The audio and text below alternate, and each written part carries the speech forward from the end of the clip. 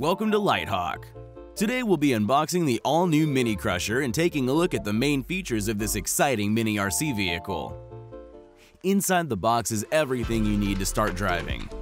Slide out the accessory box and the tray containing the Mini Crusher vehicle. The accessory box contains the manual, remote, and USB charger. The Mini Crusher is a high-performance micro vehicle. Don't let its size fool you. Mini Crusher comes fully equipped with working suspension, 2.4 GHz control, and speeds up to 20 km per hour or 12 miles per hour. To charge the Mini Crusher, simply insert the USB charging cable into the port on the side of the vehicle. Then insert the other end of the charger into any powered USB port. The remote is powered by two AA batteries. Unscrew the back panel and insert the batteries.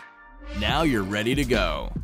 To start driving, turn on the radio, then the Mini Crusher. The vehicle should instantly pair to the remote. The Mini Crusher is available now. Can you collect all the limited edition colors?